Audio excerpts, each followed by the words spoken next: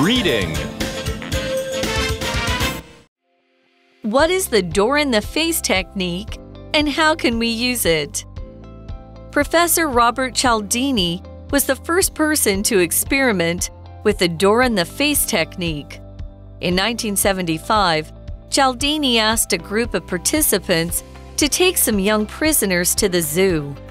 This idea only appealed to 13% of the participants.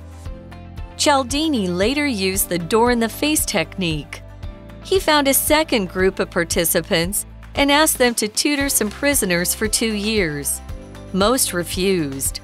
He then asked them to take the prisoners to the zoo instead.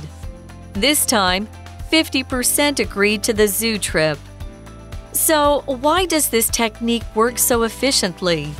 One reason is that when someone does something for us, we feel we should do something in return. In the door-in-the-face technique, we say no to the first request. So, when we're given a special offer, we want to give something back by saying yes. Another reason could be that we don't want to appear selfish. So, we're reluctant to refuse multiple requests when it seems we're being offered a reasonable deal. The door-in-the-face technique is used in marketing, but it can be used in our daily lives too. Next time you need to negotiate something, think about putting it to use.